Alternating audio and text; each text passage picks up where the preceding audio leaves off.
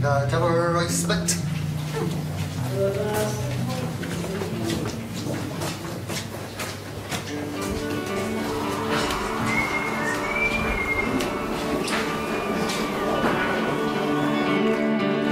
I will write you letters that explain the way I'm thinking now.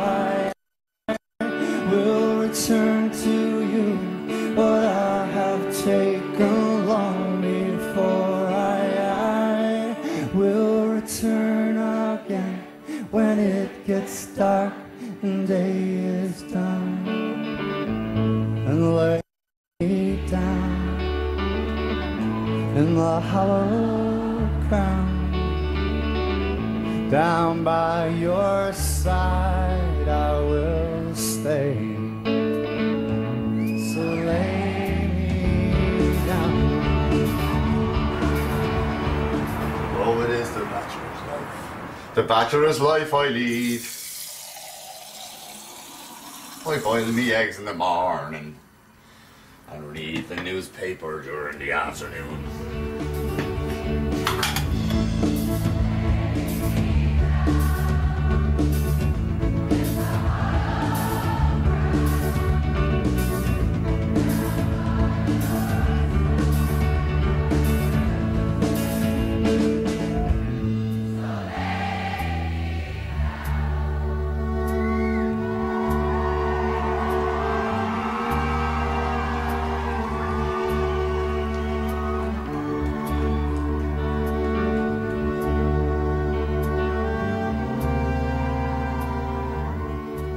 There's something addictive about the exchange of energy between an audience and a band, and that's where I get really excited, I suppose, when an audience are in a room and they're all fired up, and somehow I get the opportunity to fire them up even further, you know, or I'm given the permission to lead it or to whip it into something else, and that for me is very exciting, you know.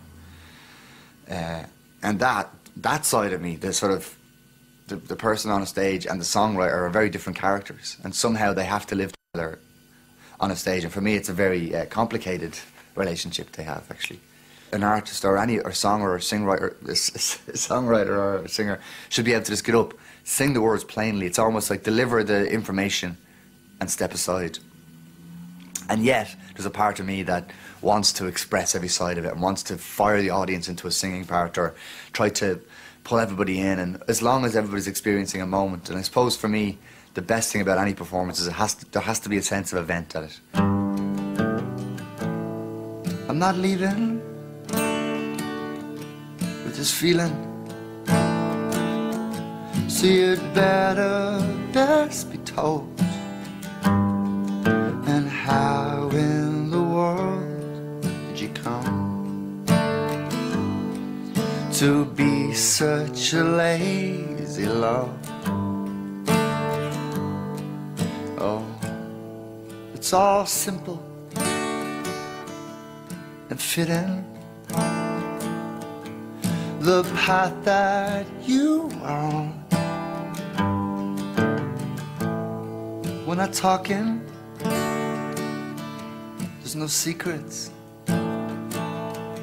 There's just a note that you have gone, and all that you've ever owned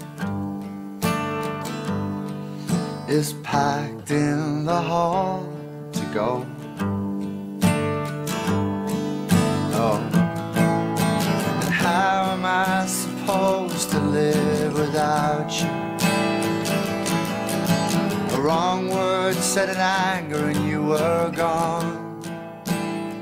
Sometimes the band is exactly the engine the song needed, because it just, you know, a song will finish itself really quickly with the band because, you know, they'll start playing along to it and suddenly the whole thing has a body and it's got muscles, and next thing the song is bounding along and it sounds really good and it sort of finishes itself. And then other songs, the band sort of land on them and it just crushes them, and they're just, you know, they're like tiny butterflies, and the band is like the big bear, just and it's gone. You know, so often, you know, it can work both ways. I can't sleep.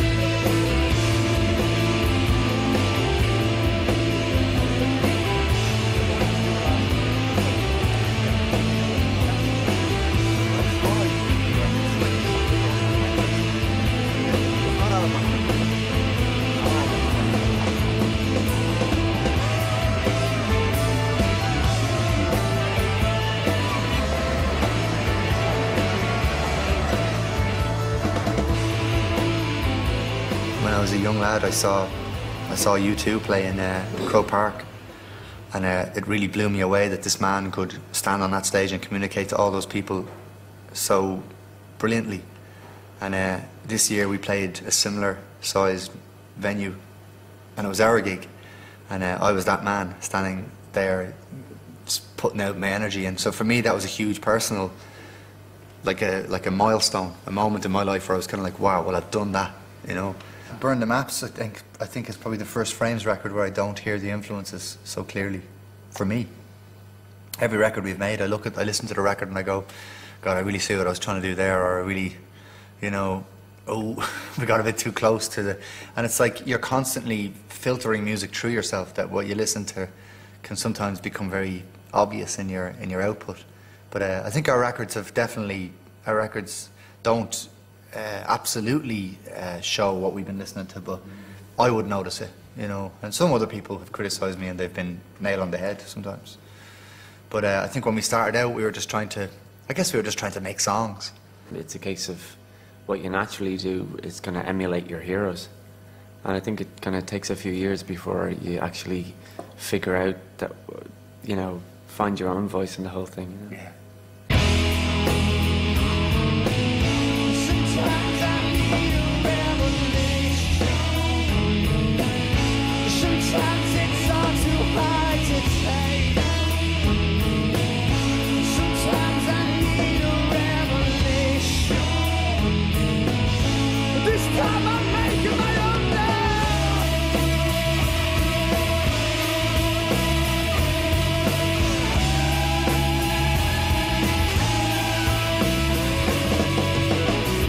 Occasionally you'll get bits of traditional elements just eking out here and there, but I very much see the Frames as a rock band. I don't see the Frames as just an Irish band. I see the Frames as definitely a rock band that can appeal to anybody, anywhere in the world. The majority of influence that might come from Irish music is just the feel and the emotion and the sort of, you know, the passion that was put into a lot of those old songs when you sing them. And, you know, when you grow up singing those songs or have those songs around, you can't help but when you start writing your own songs, you know, carry on that sort of tradition of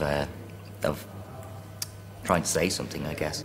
I think the approach that the Frames have, and probably have fought against it somewhat in recent years, is that sort of very natural approach to music where you feel it and you play it, and, you know, and it's good. And probably in some of our more recent records we've been trying to stand back a little bit and be a bit more sort of cerebral and, you know, put more thought into what we're doing rather than just sort of playing what comes to you naturally. But you can't get away from the fact that that's one of the things that makes the band tick.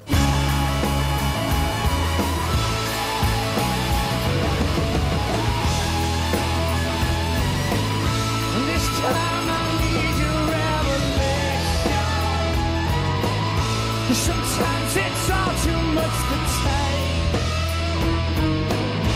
Sometimes I need a revelation. Sometimes it's easy just to hate you. Sometimes I need a revelation. Sometimes words in yourself, words in yourself, words in yourself.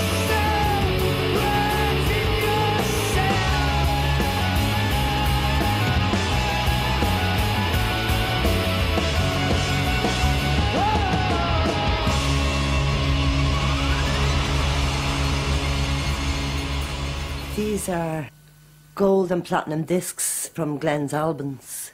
You might notice if you look up that some of them are dedicated to me. In fact, nearly all of them. He would have some dedicated to himself, but once he gets the original, he can then make copies for the family.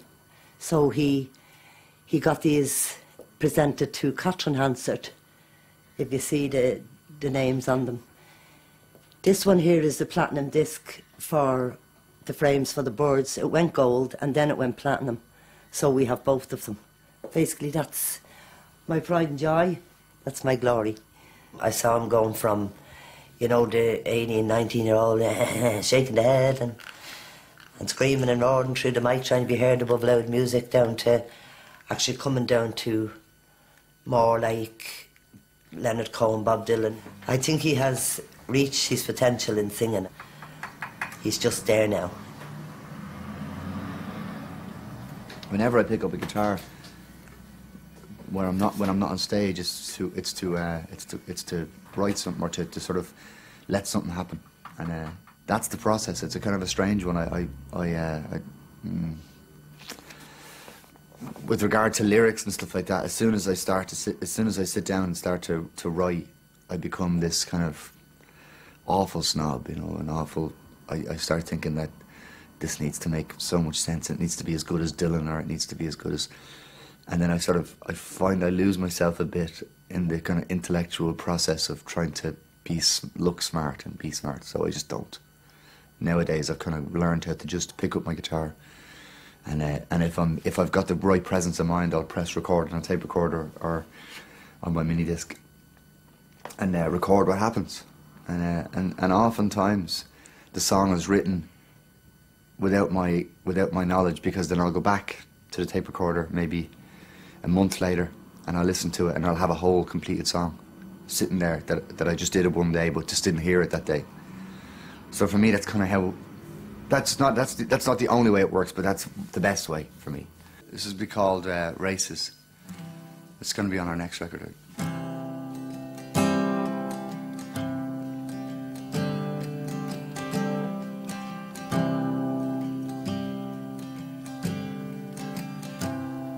Well, if I win some races that told me I'm fastest, and it told me I'm better than anyone,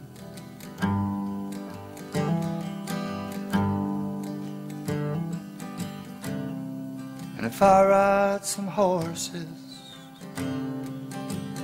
with great speed over courses, it's just 'cause you waited for me at the line.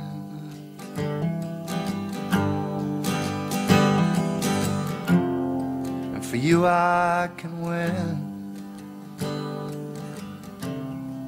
For you I can trust myself.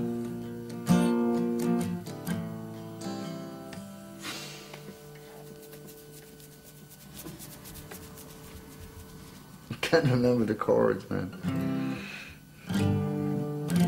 For you I can win. For you I can trust myself. When things are flowing and you're writing a bunch of songs, it can get almost very easy. And sometimes when you're going through a bit of a difficult period with your guitar or with music, or you feel like I'm just going through the same chord progression again, or I'm talking about the same subject. When I open my mouth, the same subject seems to be at the tip of my tongue. And sometimes you get really bored with this process, and then a few months later you realise that you're actually hitting on totally new ground, but you just felt you were just so bored with it, you know. So what's important is to do the work, you know, whether you get something out of it or not, just to get up and actually do it. And that's the thing. And I always, you know, I hit on a philosophy when I was very young, which was just, as long as I've got a guitar in my hand, the chances are I'll write songs. As long as I don't have a guitar in my hand, the chances are I won't write songs. So I've realised that even if it's only for 20 minutes in an evening, just pick it up, play it, press record on the tape recorder, waffle out of your mouth, put it away. You've done a little bit of work, you've constructed something in your head, very, very, very slight, and you can come back to it. So I've started 1,000 songs, you know, easily more, but I have finished maybe 50.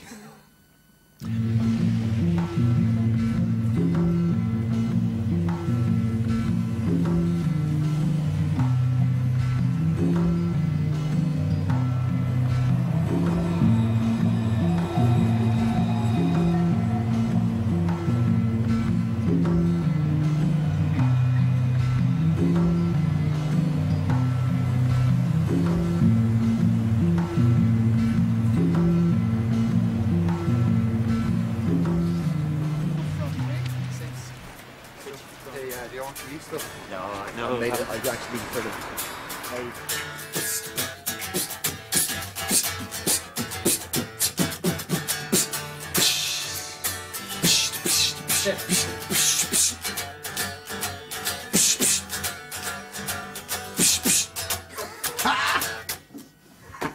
comes after that. You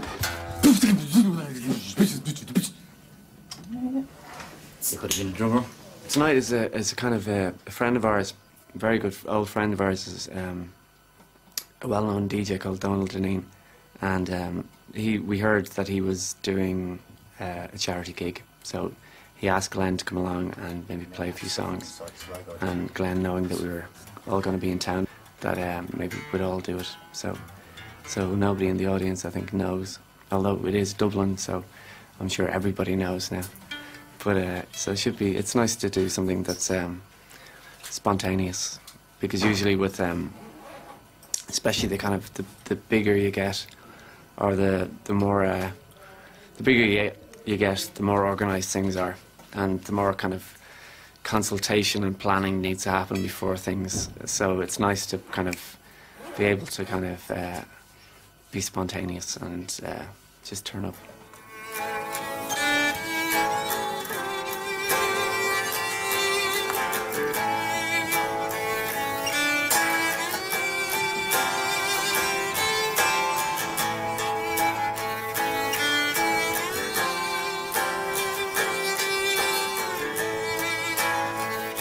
In 1994, I think it was, we had just been dropped from our first record label, Island Records, and we were, like any band in this situation, we were fucked up and we were not believing in it anymore. And we met Donald for a cup of tea in Bewley's on Westmoreland Street, and he said, and he kind of turned the Frames onto an idea that we didn't know anything about, which was, the idea was that you don't need a record label to make records.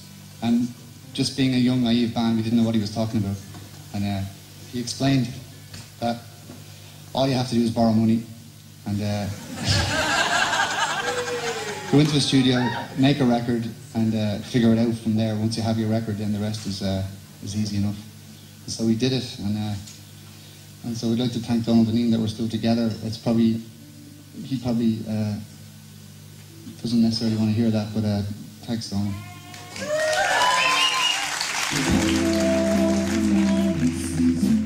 Back when we weren't old enough to wait our turn, and I hope we're gonna be the very same. And I hope we can survive this wave again. And if we're all the same,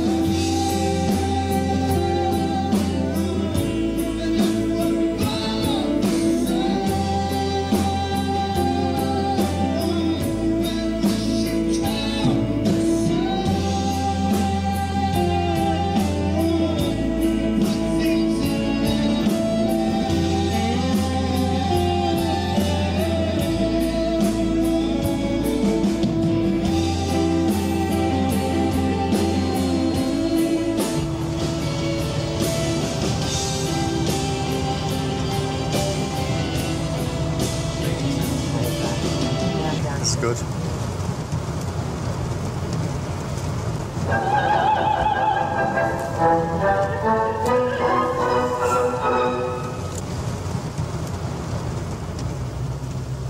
But right now, there's nothing good happening on the air. It's pretty dead. We go back to Radio 1. You can trust it. Talk radio, you can trust. Although in Ireland, you know, we have especially on Radio 1, we've got a lot of documentaries about depression. It's like Irish people are obsessed with the darker side of nature, you know.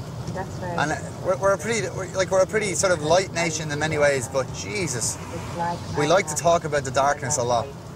And if you think about it and look at our weather and the way we live, I mean, Irish people live in a constant state of twilight, you know. We're never in direct sunlight for very long. So the sun never really hits the ground in Ireland.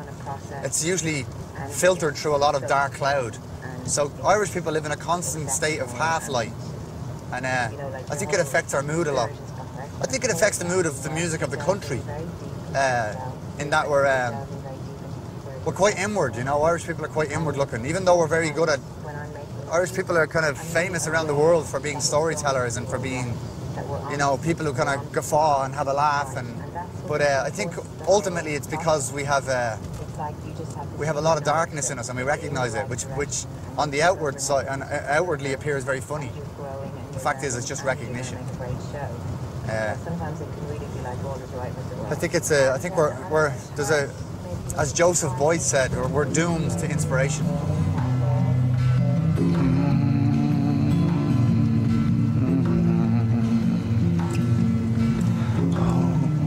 Well, we were always into music. All my family are musical.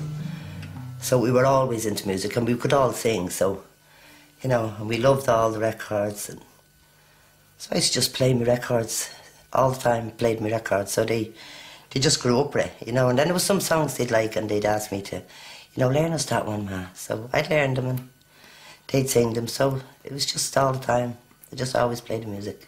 Glenn was always in his room, and he'd be playing the guitar, and then he'd come down and say, "Ma, listen to this, what do you think of this?" And I'd sing and he'd play, and I thought, like, you know, he's wasting his teenage years up in that room just playing the guitar. But I remember this particular night, he started going out busking in Grafton Street, and he started doing support gigs with bands, and he came in then one night and told me that this particular band wouldn't let him support him anymore.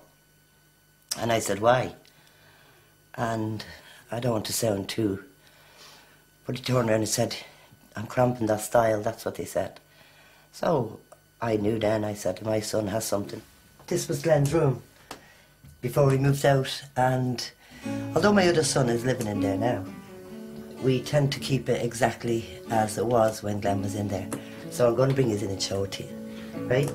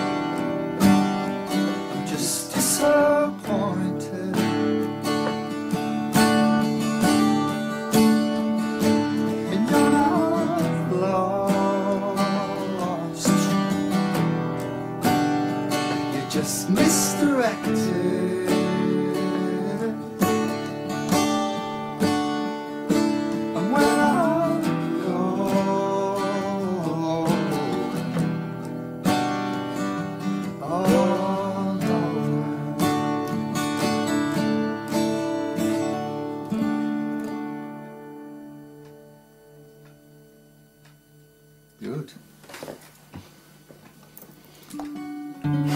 You're singing out loud, that's great, man. Good for you.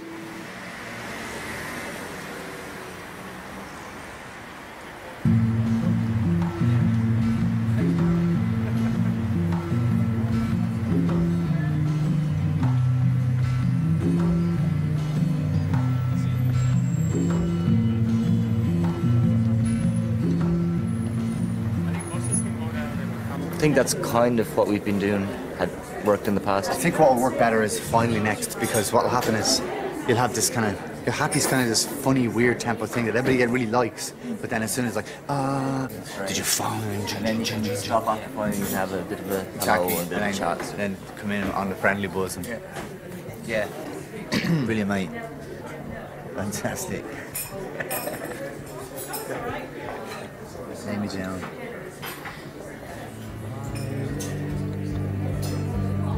Finally,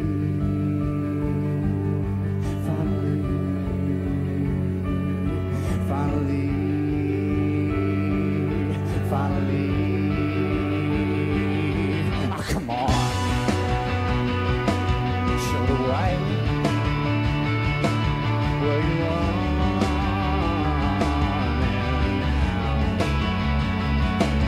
It's the lack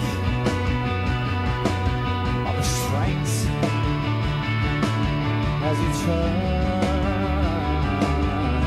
around, and yet we're both the same. You played your part, it's your part. not to blame. And when you want something so much, it's drawing trouble on your own.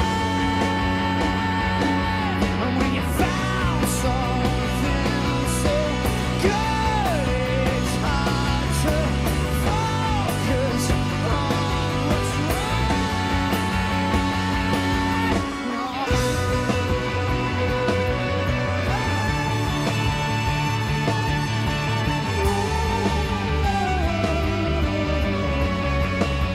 The band that you see on stage is actually quite a young band. We've been making music under the name The Frames for so long, but the Frames that made our first record and the Frames that bust on the street and this band, they couldn't be further from each other. As in, there is a thread, sure, that goes through them, and we are the same people, but we're very different, you know. There's so much that happens to you between even 19 and 25 as a human being, let alone kind of, you know, into your 30s. So I think, you know, where you start off, it's total the apprenticeship element.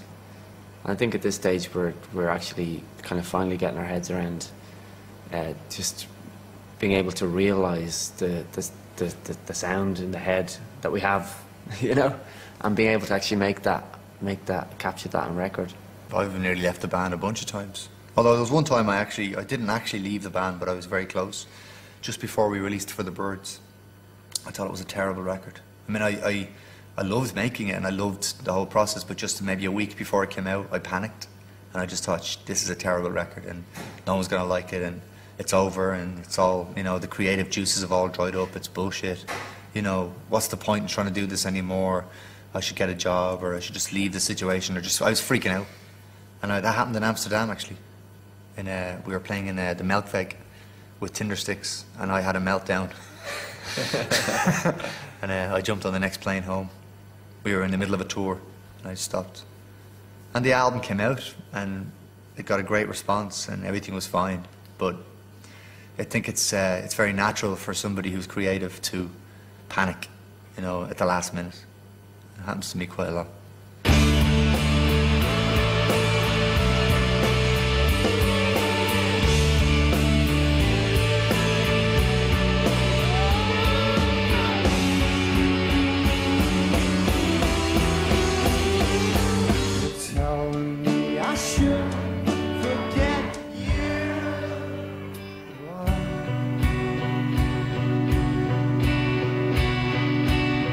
You're talking like I never knew you, but that's a lie. Burn the Maps is the first record that I took a part in, actually took a part in the writing process.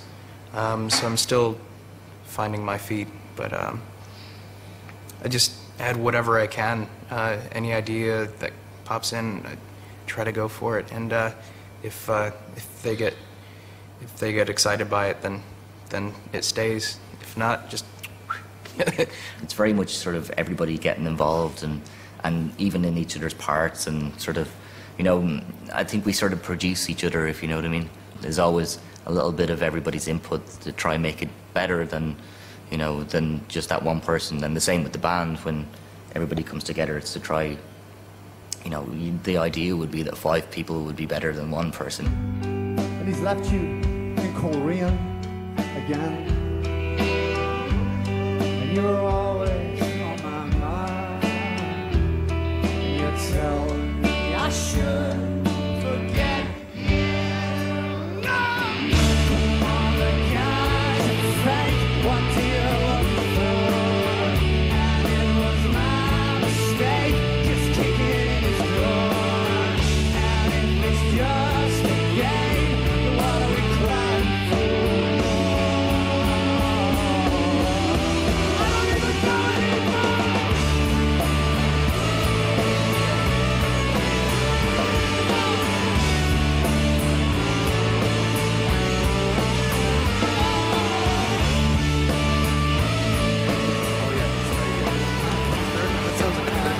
Yeah, the same stuff. So you have this kind of bright orange thing all the way around. And then a bunch of lights pointing in at us, blasting us kind of orange, but only from kind of the knees up, off from the sort of feet up. So that basically the top half of our body is kind of in darkness, but the bottom half is really floodlit. Yeah?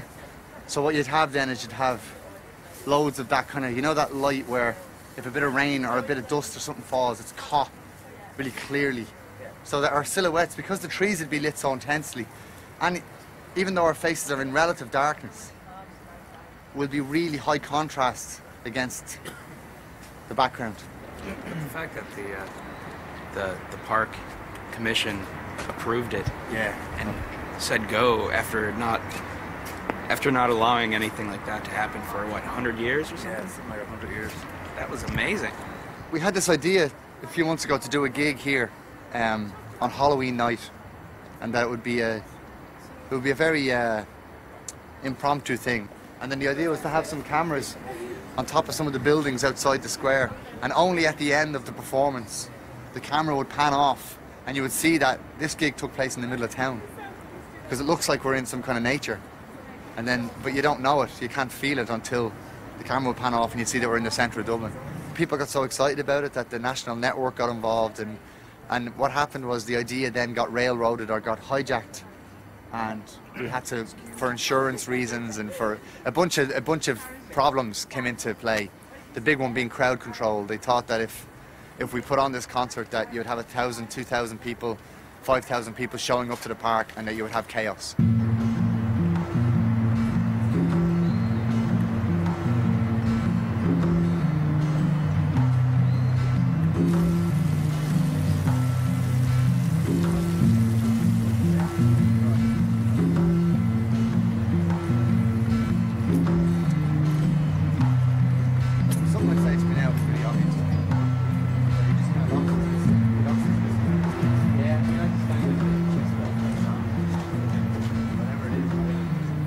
AC/DC would have been something he played as music when he was a kid, and he'd get me to embroider.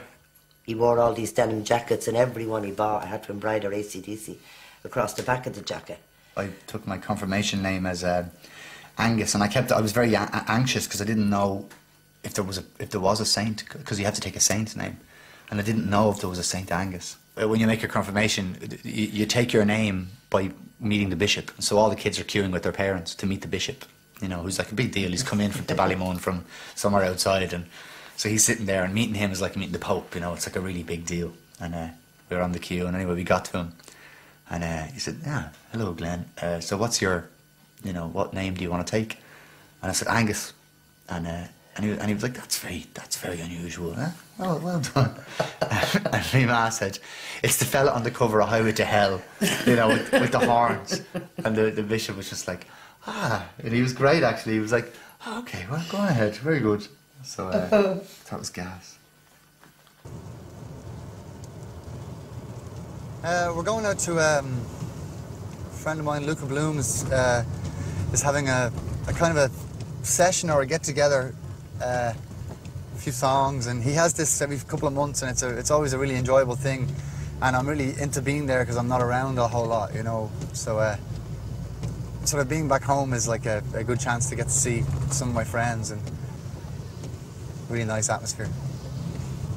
Because I was a street musician, you know, from the age of 13, when I moved out of my mother's house very young. Pretty much, I mean, I didn't actually sort of officially move out, but I practically moved out by just due to the fact that I went and stayed with a load of friends, and I sort of very much entered a whole new community, because I'm from Dublin is separated into two halves. Like most towns, they're based around a river, and Dublin is the Liffey is sort of cuts Dublin in two, and I'm from the north side, which I suppose, you know, would be kind of considered the more working class side of town, even though there are many working class sides of town on the south side. But it's the more kind of, sort of, I suppose, the poorer side of town. So when I was young, I never went over to the south side, to Grafton Street at all. And then when I left school, I went over to Grafton Street for the first time, and met a whole new sort of circle of friends and a new bunch of people that I really enjoyed being with. And I suppose became a Southsider. I sort of became somebody who wasn't anymore sort of in any particular class. But I think that's one of the great things about musicians. It's a classless profession. I am not at war with anyone. I am not at war with anyone. Go away, warplanes. You bring fear and shame. I am not at war with anyone. Give my love to Iraq, to America. Give my love to Israel and to Palestine. We could live as one between the sea and sun. I am not at war with anyone. So what happens when the heart just stops caring for anyone? The hollow in your chest dries up and you stop believing.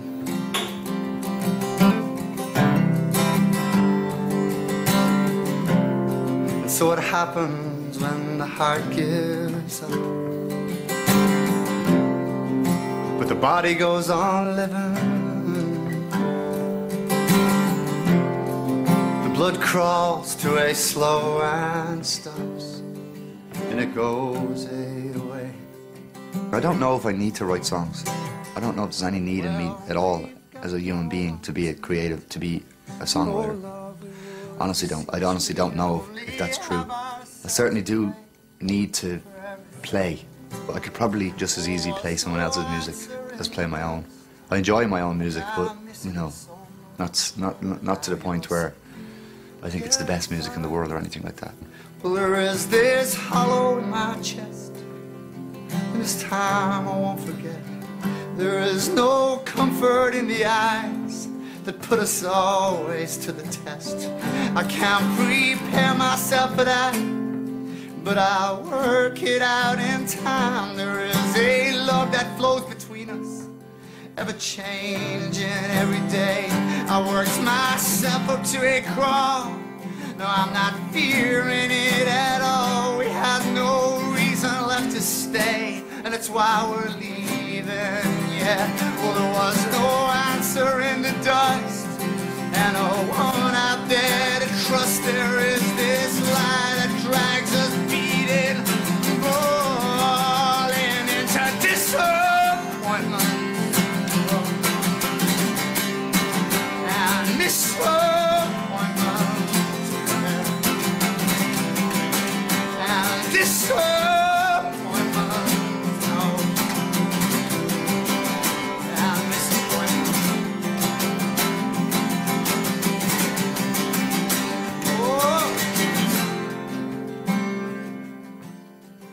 Grafton Street would have been a place where it was for the upper class. The south side of the city would be where the knackers of Dublin, if you like. That's what the commitment says. If you live on the north side, you're lower class. That's not to say that everyone on the north side is lower class. Well, no. Well, they're not. But we were. Well, I would never, ever walk up Grafton Street. I wouldn't have the confidence to go up Grafton Street one time. So no, I would never see my son busking, because that's where he busked. It was, I suppose, Glenn was the one that really, I suppose, opened my eyes to, you know, Grafton Street is for you, it is for people like us. You know what I mean? Because at one time I genuinely wouldn't walk up Grafton Street. I never busked for money. I only ever busked for the experience. It was all about education for me. It was all about, this is my new course in life and I need to learn my craft. And what was attractive for me about Grafton Street was that poets hung out in Grafton Street and sold their poetry on the streets, and that other musicians, you know, and sometimes famous musicians walked by. I mean, I had everybody walk past me, you know, all the like famous people who'd come to town, everyone would go and shop on Grafton Street. So for me, Grafton Street was like the place that was full of potential, you know. Like I was playing a Van Morrison song one day, and Van Morrison came along and was watching me sing his song. So for me, that was the excitement, was the opportunity that somehow on Grafton Street your career begins. Had an apartment in the city. Me and Loretta like living there. It's been years since the kids have grown a life of their own. They left us alone. Oh, John and Linda live in Omaha, and Joe is somewhere on the road.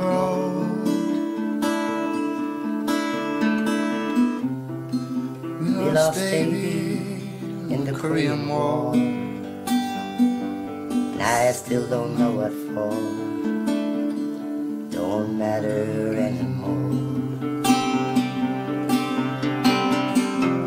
You know that old trees just grow stronger,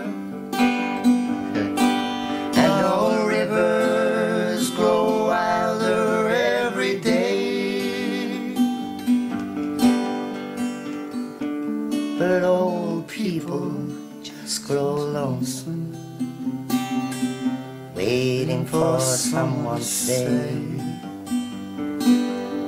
hello in there.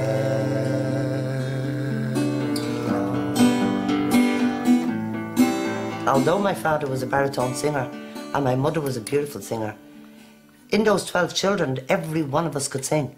And most of us, through our little clubs in the area, learned how to play instruments. I didn't know, but my brothers did. We could have been something. That's why when Glenn showed the potential, I went all the way. Because I do believe that we lost out. We all had voices, but we were put in the choir in the church. That was the only way we could express ourselves in voice, was in the church.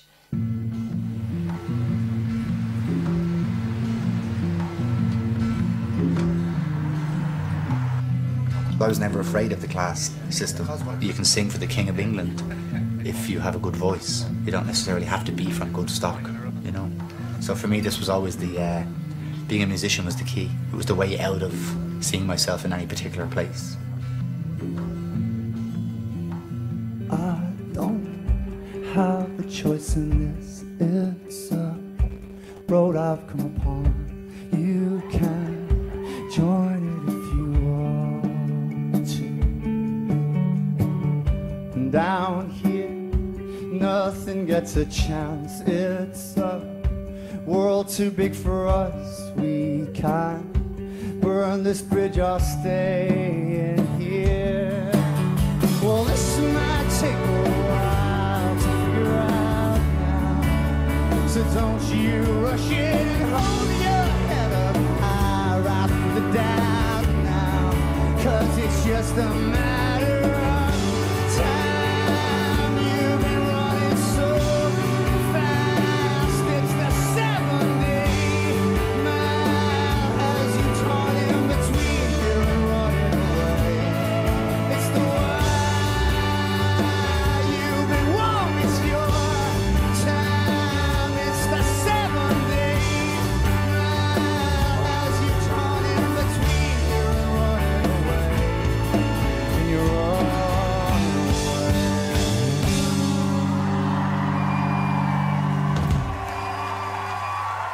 The person that I am when I sing is different to the person I am as I live. And it's subtle, but it's different. And it's very important that it's different, because if I was speaking a plain language, as plain as I speak, then my music would mean so much more to me, and it would hurt me so much more if people responded to it in certain ways or didn't like it. And so I think it's very important for anybody who's creative to be able to step slightly away from who they are when they're doing their thing, whatever that happens to be. There's a bad bone inside of me.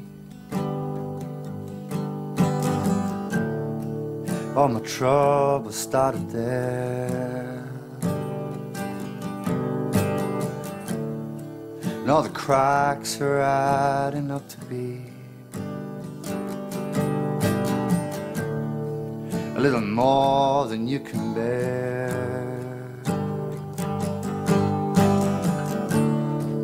When I met you, you were bitter still.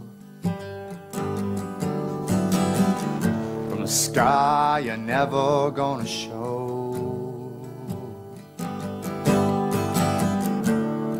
And I was cursed with a jealousy. It's killed every love I've ever known. And oh, what's the point in holding out for a love that only can destroy? And when the anger that you feel turns to poison in your soul, and when the scars you only feel start to show. For me, there's something about the word entertainer that's a bit cheap. There's something that denotes trickery. You know, that I do X, I do this, and then I do this, and then it gets this result. You know, and then it's almost, you feel like you're hiding the rabbit in your back pocket. You know, and I don't like this idea.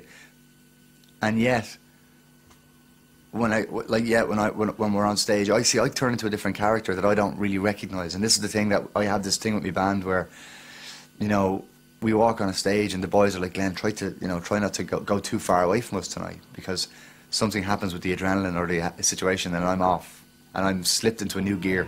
But I'm aware of it now, of course. Star, star, teach me how to shine, shine, teach me so I know what's going on in your mind, yeah. Star, star, teach me how to shine, shine, teach me so I know what's going on in your mind, yeah. Star, star, teach me how to shine, teach me so I know what's going on in your mind, yeah. Star, star, teach me how to shine, teach me so I know what's going on in your mind. Shall I play by the dogs or walk away? Shall I play ball with the dogs or walk away? Shall I take your hand, walk along the strand? Time is the enemy.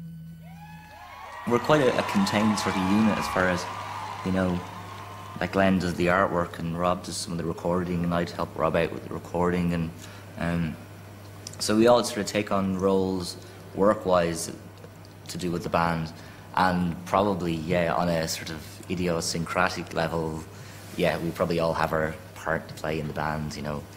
Rob will be the calm, together, collected, logical one, and, you know, I'll be the lazy, flaky one, and Glenn will be the, you know, emotional, sort of fiery one, you know, and Cullen likewise. So, yeah, I mean, we probably all fit into your standard stereotypes of bass players, guitar players, singers, you know. I think most bands seem to, you know, when you actually look at it. It's unusual to come across people who don't fit into that sort of stereotype. It's also a bit like it's almost like a military unit as well. You have the sergeant, you know, Glenn will take us out. And, you know, we have to follow him. He's our sergeant or colonel or whatever, leading us into battle. Mm-hmm. And like he said a few times, sometimes it'll lead you to victory, and sometimes it'll get us all killed. But but regardless, we we follow them into battle. This situation's killing me. It's got me right under the thumb. I don't know where I wanna be, but this doesn't make no sense at all. You quote in every single line. I said too much, but I was old before my time. You told me, you see, I want my life to make more sense. I want my life to make amends. I want my life to make more sense. I want my life to make amends. I want my life to make more sense. You got it, I'm feeling, I'm hiding, I'm leaving. These hours are wasted, but turn out addicted. The knowing, the feeling, the lack of receiving. You know it, you got it, you got it. You see, I want my life to make more sense. I want my life to make more sense to you.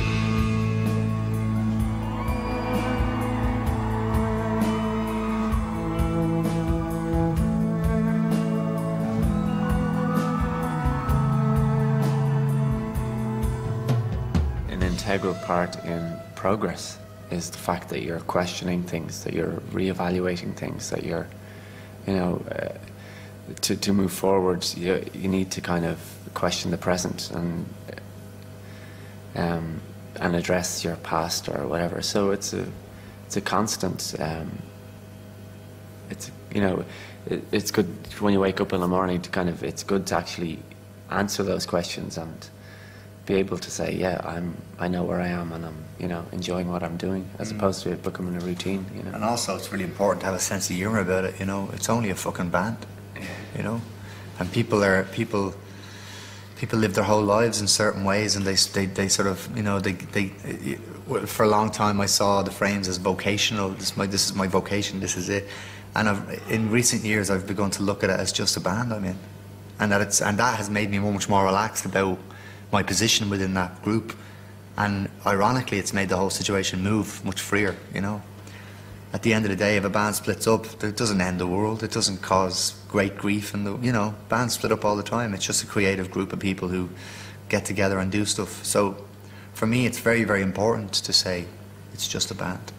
Gonna join a fucking band and lead you through this troubled night. You say yourself you had a plan to get us all back to the light. You talk about us every day. Oh, now don't you see, I want my life to make more sense. I want my life to make amends. I want my life to make more sense.